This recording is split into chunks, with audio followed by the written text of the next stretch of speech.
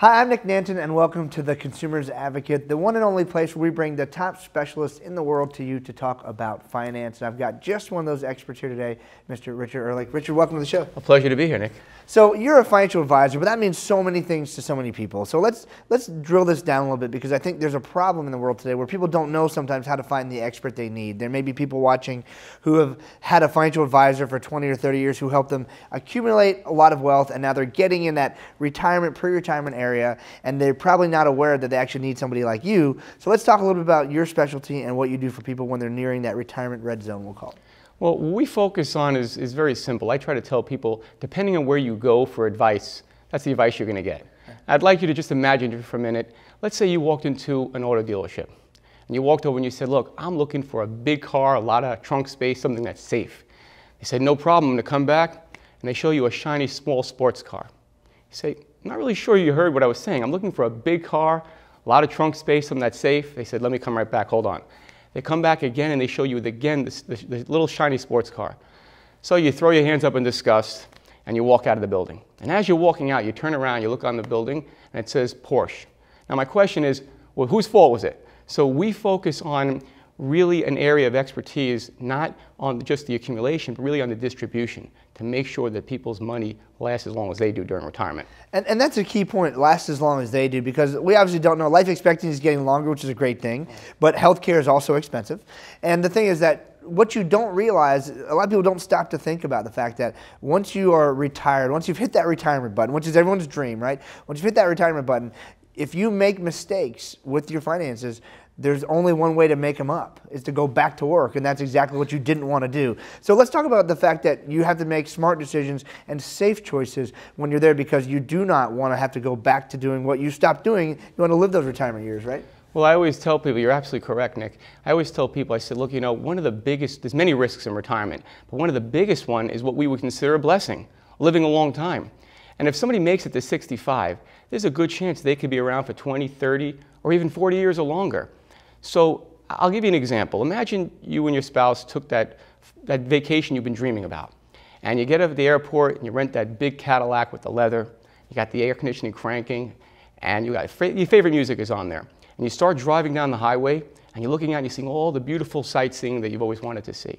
And as you're driving, you see a big sign, and it says, next gas stop 150 miles. So you and your spouse look down at the gas gauge, and you realize you're less than a quarter of a tank. Well, now there's a little bit of bickering. We're trying to figure out what the proper speed is to maximize gas efficiency. Should we keep the air conditioning on or off? You eventually decide we're going to turn it off. The windows are open, it's hot. Now you're just staring at that gas gauge. And Nick, that's the way most people are living their financial lives. So we at Secure Wealth Planning Group, we put together plans to ensure that people's money lasts as long as they do. That's great. Now, let's talk about how do you do that? Most people are only aware of stock market investments. They think that they're diversified because they're in stocks and mutual funds, which are all tied to the same thing. That is not diversification. Let's talk a little bit about how do you do that? Because most people don't even know these investments exist. Well, like I was telling you before, most people, if you're going to one place, you're only going to get one perspective. I'll tell you about a recent client we had who was working with a quote-unquote planner, and after our initial meeting and just trying to really understand what his goals and objectives were, we both collectively realized that all he had was a bunch of similar types of products. So what we do is we allocate between the spectrum of investment products, and there's a whole spectrum of conservative, safe products that are not even tied with the stock market. So we marry those two together. We also include existing types of guaranteed income like pensions and Social Security. And we create a plan that not only guarantees that they'll have that income for the rest of their life, but we can optimize the rest of their money without having the stress and the anxiety during retirement. Those are all things that are very needed. Now let's talk about the fact that you are an independent wealth advisor. You're not tied to a Wells Fargo or any major company. And let's talk about the differences there, because while there's some comfort for consumers in going to a big name institution, big name bank, there are some very big problems that they probably never even realized were there, that they can't get the help that someone like you can give them. Let's talk about that for a second. Well, it's funny you mention that, because the average consumer, and quite frankly, if I wasn't in this business, I wouldn't know either, does not realize that there's a difference between the big banks and the independent advisor channel. The big banks are not, which is surprising, they're not fiduciaries. meaning they're not obligated to have the client's best interest in mind, which is a little scary. So when they're going there, and we review a lot of these portfolios on a regular basis, we realize that they're paying additional fees that they didn't know they were paying. They're getting really not objective advice. When they come to an independent advisor like our firm, we show them the spectrum of complete unbiased planning. And so we don't have to go in one specific direction. Our plans are custom tailored. We do not have a cookie cutter approach. And it's funny because a lot of my clients will come in the first time and I'll do the old Johnny Carson. I'll hold up their statement to my head and I'll say, you have 3 of these and 2 of those. And they're like, how'd you know that? I said, well, that's what everybody has. So that's the big difference between all of us. Very good. Now tell us, I know you've helped a lot of people, but can you give us an example, maybe one of your favorite stories of someone who you've helped? Well, I'll tell you, we had a person that came to us a number of years ago, and she retired from a place of work that she'd been working for a long time. And she was a divorced woman. She had some children she was taking care of, and she could not afford to have any mistakes in retirement.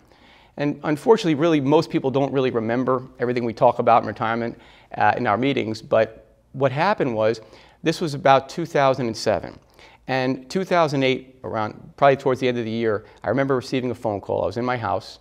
I answer the phone, and I hear this woman on the end of the line. And she's literally crying. Oh my God, I lost all my money.